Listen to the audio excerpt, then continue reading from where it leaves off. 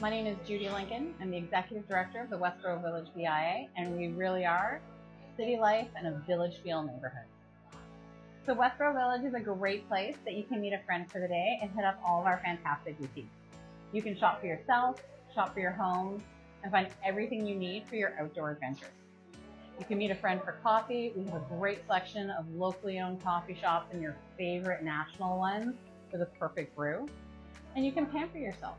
Get your hair done, get your nails done, do all those things that you really feel like you can invest in yourself. So from a small scale gym, personal trainer, physiotherapy, you can take care of your overall wellness and really focus on yourself for the day. All of those services are offered, and we have a great selection for you to choose from. Well, right now we're really focused on celebrating our women in Westboro, and it's International Women's Month right now. We have 39% of our businesses are led or owned by women, which is more than double the national average.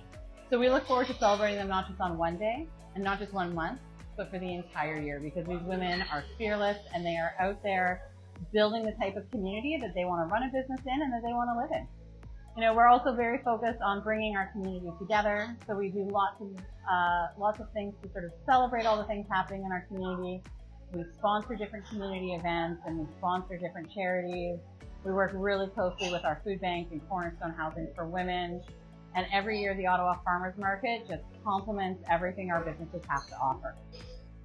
So we would love to see you come and visit us in Westboro Village. There's a great option for coffee shops. You have a choice of places you can meet your friends for the day. Come down, have dinner, do some shopping, grab a coffee, grab a treat, and really enjoy the day in Westboro Village. We really are in the city, but we have a village feel.